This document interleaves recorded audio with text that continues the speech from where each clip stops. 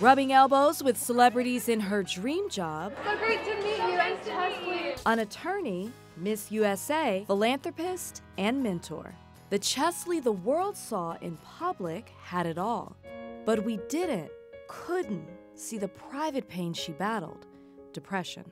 She fought a hard fight, and she had the support that she needed.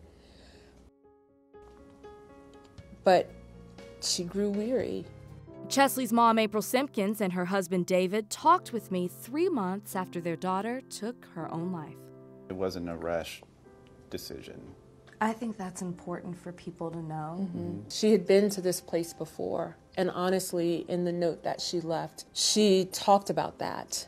And so I take comfort in knowing that it wasn't a rash, split-second decision of high, intense emotion, and she just threw in a towel. The note she left me, it was long, and it had a lot of information and intent in it, and I know that she had made peace. How is your faith helping you? My faith is everything. Cheslie's faith was strong.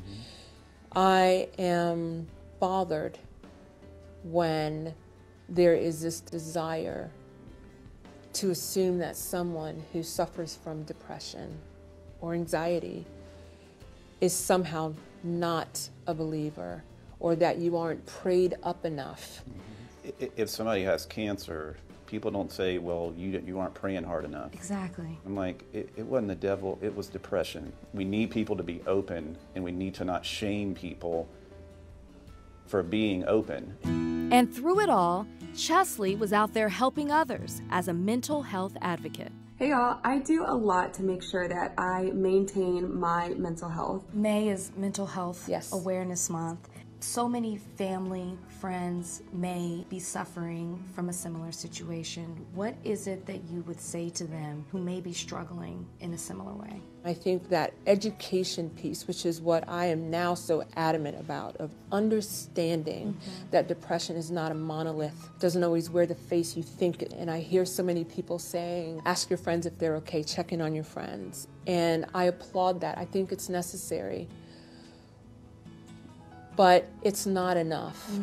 It's too easy to say, I'm okay. It's not an open-ended question, truthfully, but start there.